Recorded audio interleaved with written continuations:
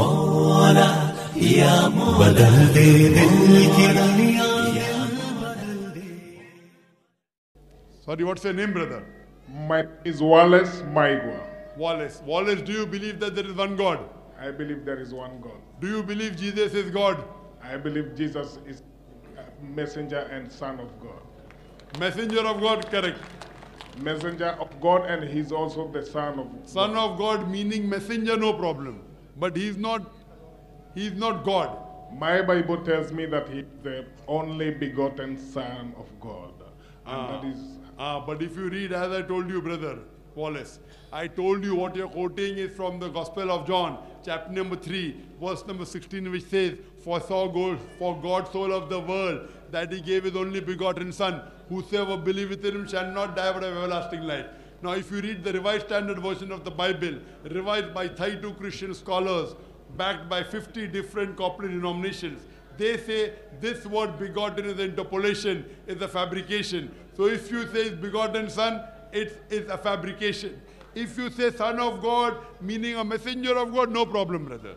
So if you believe he's a godly person, we verily believe that Jesus Christ, peace be upon him, was the beloved of God, but he was not God, he was a messenger of God. I will beg to differ with you, Dr. Naik, but I have my reasons. Okay. Although that was not my question, I have two questions, Yes, you're most of welcome. which I want to ask today. Yes, you're most welcome. Ask your question. The first question is regarding Islam Yes, brother. and Christianity. We all know that Christianity began or commenced since 2,000 years ago, as well as Islam commenced about 1,400 years ago. Would you be kind enough, sir, to explain to me or to anyone else who may have doubt how you believe about this period since the time of Christ when Muslim started? Do you believe that these people who existed in that time will be judged, or they are going to be the same as us who has come after Islam? The brother asked the question that according to him, Christianity came 2,000 years back and Islam came 1,400 years back. Brother, you're wrong. Islam did not come 1,400 years back. Islam is there since time immemorial. And Prophet Muhammad, peace be upon him, is not the founder of the religion of Islam, but is the last and final messenger. Islam is there right from Adam, peace be upon him. Adam, Abraham, Noah, Moses, Jesus, Muhammad, peace be upon them all. So you have a misconception that Islam came into existence 14 years ago. It's totally wrong. Quran was revealed 14 years back.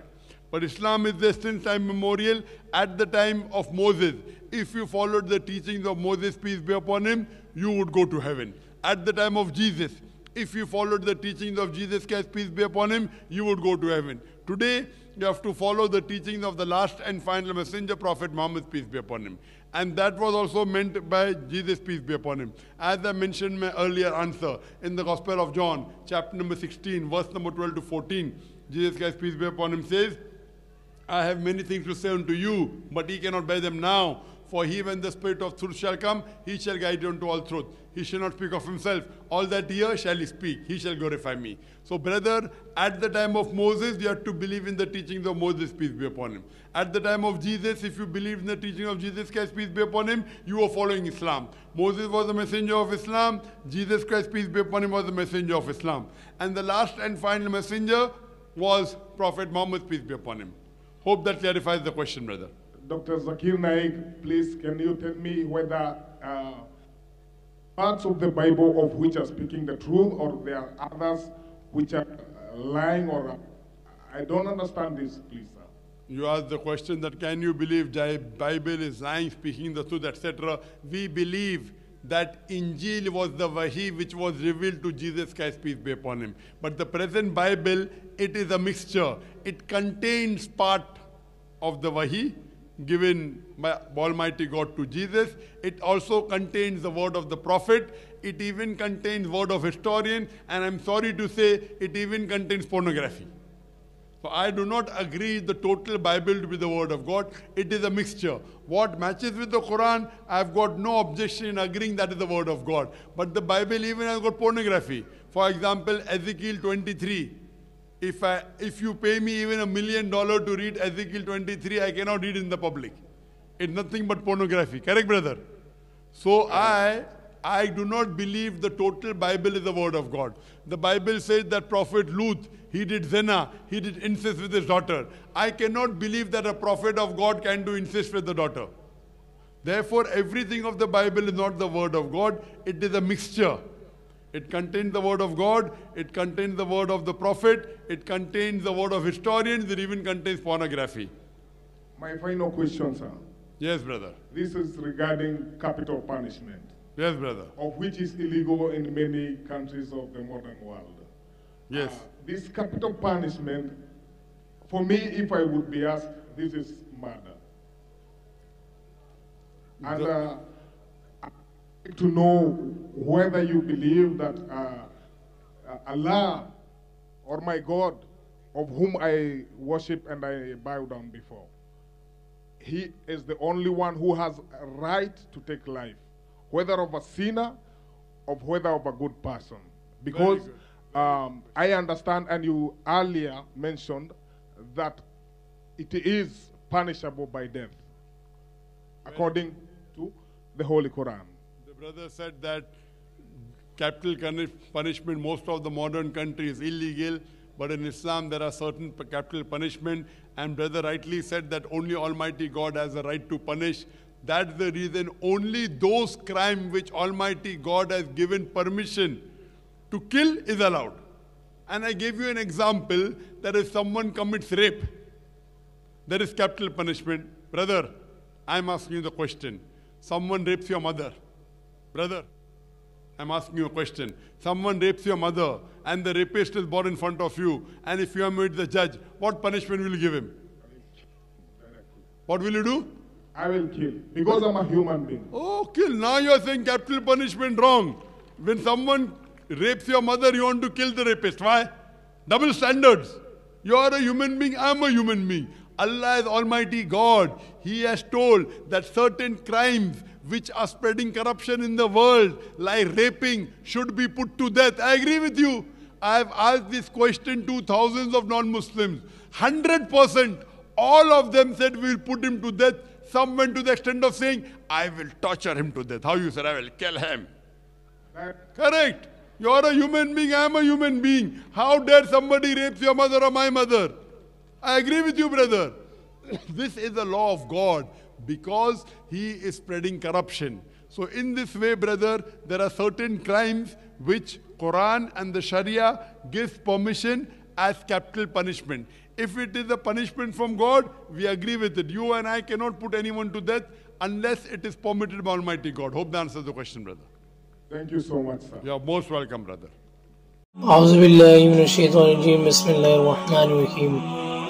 हुजूर अक़दस सल्लल्लाहु अलैहि वसल्लम ने फरमाया कि एक शख्स एक जंगल में था। उसने एक बादल में से आवाज सुनी कि फला शख्स के बाग को पानी दे। इस आवाज के बाद फौरन वह बादल एक तरफ चला और एक पथरीली जमीन में खूब पानी बरसा और वह सारा पानी एक नाले में जमा करके चलने लगा। ये शख्स जिसने आवाज सुनी थी उस पानी के पीछे चल दिया।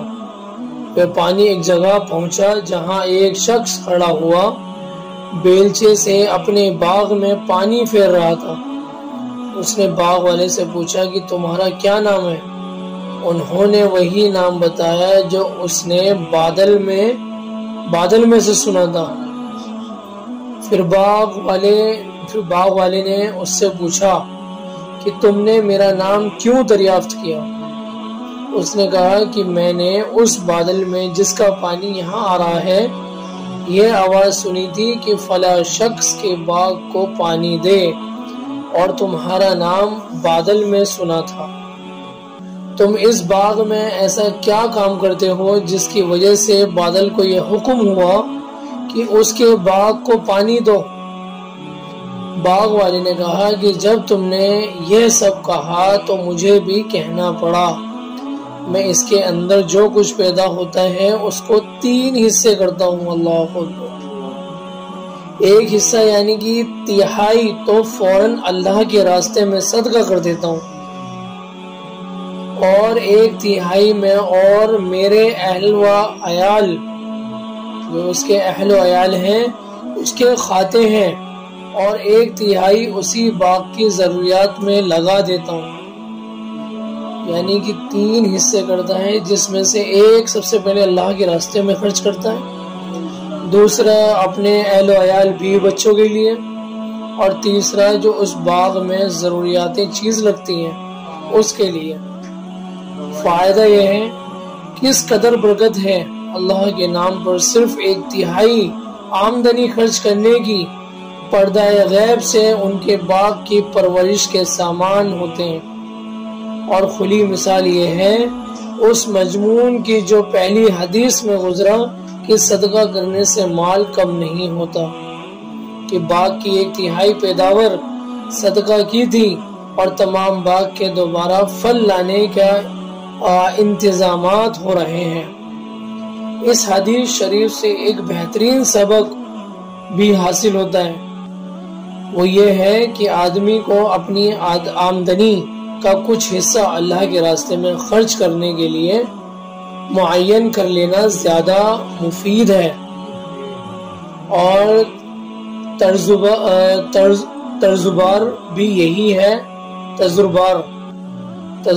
یہی ہے کہ اگر آدمی یہ طے کر لے کہ اتنی مقدار اللہ کے راستے میں خرچ کرنی ہے تو پھر خیر مصارف اور خرچ کرنے کے مواقع بہت ملتے رہتے ہیں۔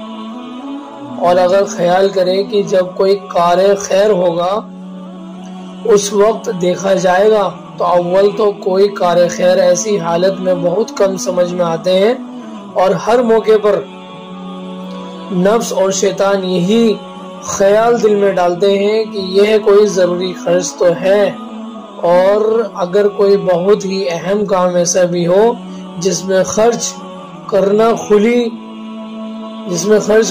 کھلی خیر ہے تو اکثر موجود نہیں ہوتا، اور موجودگی میں بھی اپنی ضروریات سامنے آ کر کم سے کم خرچ کرنے کو دل چاہتا ہے۔ اور اگر مہینے کے شروع ہی میں تنخواہ ملنے پر 1 حصہ علیحدہ کر کے رکھ دیا جائے، یا روزانہ تجارت کی آمدنی میں سے صندوقچی کا 1 حصہ علیحدہ کر کے اس میں متعین مقدار ڈال دیا جائے کہ یہ صرف اللہ کے راستے میں خرچ کرنا ہے، تو پھر خرچ کے وقت دل تنگی نہیں ہوتی۔ یعنی کہ اگر وہ آدمی روز کی آمدنی میں سے نکال دیتا ہے تو دل میں یہ خیال نہیں آتا کہ اس کی یہ اتنا مال خرچ ہو گیا، تو وہ نکل جاتا ہے، تو پھر وہ اللہ کے راستے میں دے دیا جاتا ہے کہ اس کو تو بہرحال وہ مقدار خرچ کرنا ہی ہے۔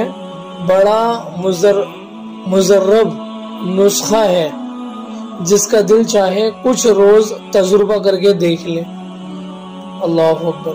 یعنی کہ ہماری جو تنخواہ آتی ہے مہینے کی ہے، اب اس میں سے ہم تھوڑا اللہ کے راستے میں خرچ کر دیں تو اللہ تعالیٰ جو ہے تو آسانی فرما دیں گے۔ اللہ تعالیٰ ہمیں صدقہ کرنے کی توفیق عطا فرمائے۔ اللہ رب العزت نے ہم سب کو ہیرا بنایا ہے، لیکن بس شرط یہ ہے کہ جو گھسے گا وہی چمکے گا۔ اس سے مراد یہ ہے کہ جو شخص آخری کتاب یعنی یہ قرآن، آخری نبی یعنی کہ صلی اللہ علیہ وسلم اور آخرت پہ یقین رکھنے والا، جو ان چیزوں پہ یقین رکھے گا وہی انشاءاللہ آخرت میں چمکے گا۔ مولا یا بدل دے دل کی دنیا